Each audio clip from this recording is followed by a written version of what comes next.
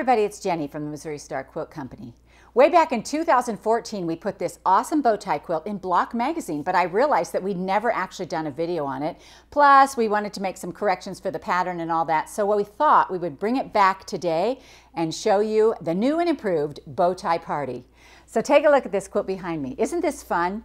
So I love tiny quick blocks, and I love how just by turning a block you get a whole new design, and I'll show you how to do that. So to make this quilt, you're going to need 2 rolls of 2.5-inch strips. Actually, you just need 64 strips. We actually had to stop because it was getting too big for our filming area right here. But we used Idaho Prairie Star by Kim Diehl for Henry glass. You're going to need 1 roll of 2.5-inch strips for your background, and that's all going to be cut in to 2.5-inch squares. And if you don't want to use the roll, you can get these little pre-cuts that are already 2.5-inch squares as well, which I love those. You're going to need about 3/4 of a yard for this inner border right here. This is a little 2.5-inch border.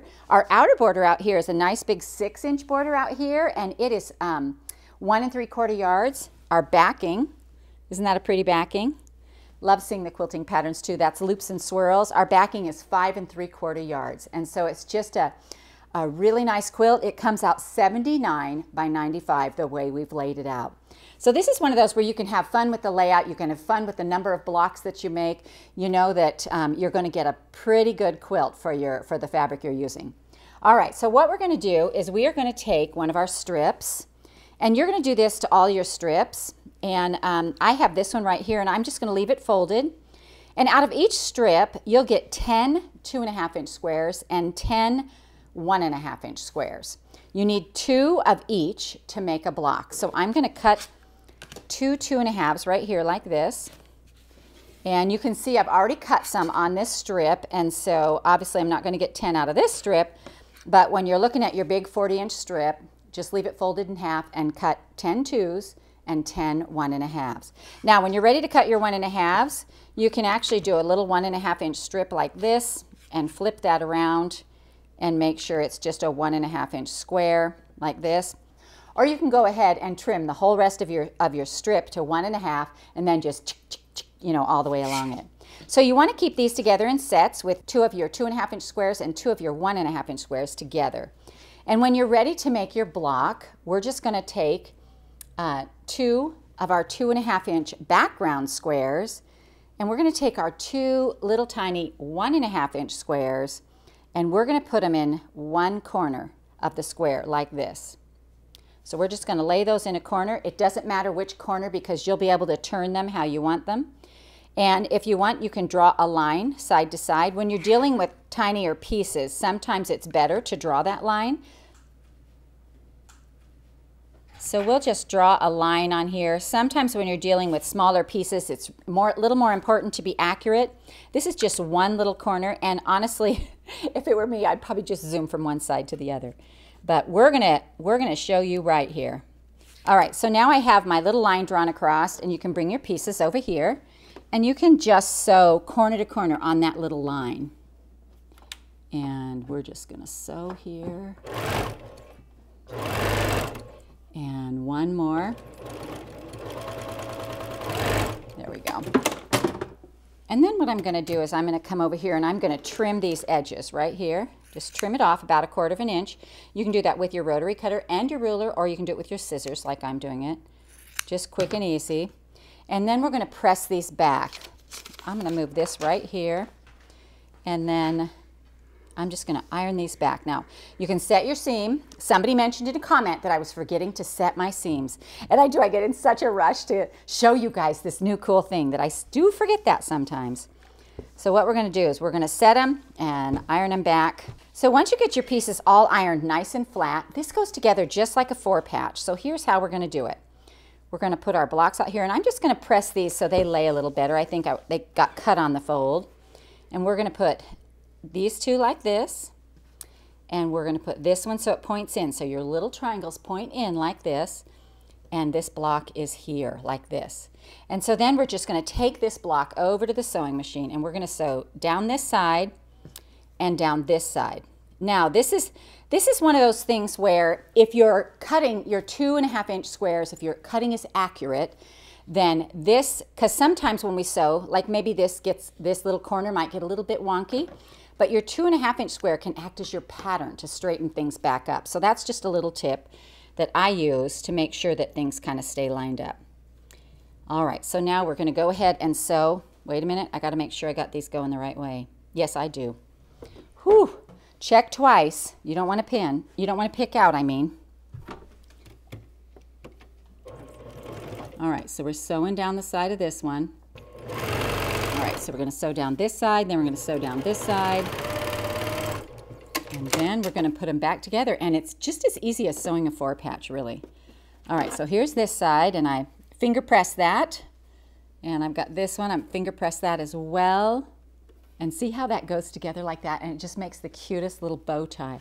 So let me sew these together. You want that center seam to nest up. So we're going to start, take a few anchoring stitches. Then I'm going to come here and I'm going to feel that seam to make sure there's no room in between. And just so those seams nest really nice and tight together. And then we're going to press it. We're going to check. Oh, I did pretty good. All right, here we go. We're going to press this out. All right, so now I've got this pressed out. Got a little hanger over here, so I'm just going to kind of straighten this little edge up a little bit. Your block should measure 4.5, so let's check that. We are pretty close. I'm going to actually put this on my half mark here. I just have a little tiny corner I'm going to trim. I'm going to turn it, check it again. So here's our cute little bow tie. Isn't that darling? And I just love, I love how quickly they go together and how easy they are and how sweet they look. Now, we're going to put these together in blocks of 16, and you need 20 of those blocks. So I have one started here, and I have 3 rows on here, and I have a few made. And what we're going to do is we're going to lay them on here so they're all going the same direction, like this. And we're going to put in a whole row. So I have these 2 already sewn together. So what I'm going to do is I'm going to sew these 2 together, and then I'm going to sew these 2 to these 2 to make a whole row, and then we'll attach that row to the square, and I'll show you how this square works, because it looks a little harder than that on the quilt, doesn't it? All right, so now I'm just going to make sure my seams are lined up. Go ahead and sew this over. I'm going to make sure they're all going the same direction. All your blocks need to go exactly the same direction. We are going to make sure this seam is lined up. That center seam is your key. That keeps all your blocks square. You just want to make sure that center seam is lined up really nice. We're going to press this nice and flat.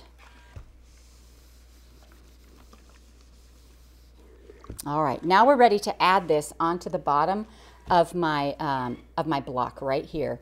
So 4 rows of 4 is 16, and the nice thing about sewing these little patches together is that every 2.5 inches there's a seam that intersects, so it keeps it nice and straight, and you want to make sure those line up. So if you tend to want to be a pinner, you would pin at every one of these junctions to make sure that your little seams line up.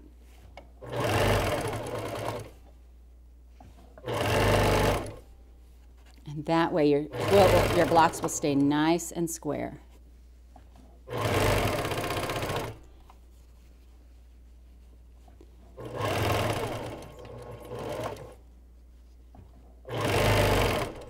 So sometimes if your seams aren't exactly perfect, they aren't exactly 1/4 inch, you might have a little bit of room in there. What you want to do is just go slow and kind of ease that in, because you want your block to stay square. So you want those little lines to match up. So I'm going to press this bottom one here so I can show you the lines. And you can see here that, you know, we're matching up at every little junction. And so that makes your block stay really nice. Now, the fun part of putting this quilt together is this is super easy. They're all going the same direction. We're making 20 of these blocks, but let me show you what happens up here in the quilt, because we're just going to rotate the block to get these different things that happen in here. And so that makes it really fun. So here's our block right here. So you can see how that fits in here. When you put 4 of these together, this one is turned, and then this one is turned like this, and then this one is turned. Do you see how easy that is? And so it's the same. So we have there are 16s. We have 1, 2, 3, 4 across the top, and 1, 2, 3, 4, 5 of these blocks down. So that makes 20 blocks. And just like that, you've finished your quilt. We put a little 2.5-inch border around it, a little 6-inch border. Again, we get a pretty good size quilt. So this is a great classic quilt. It's super easy to make. It looks much harder than it is. And we hope you enjoyed this tutorial on the bow tie party from the Missouri Star Quilt Company.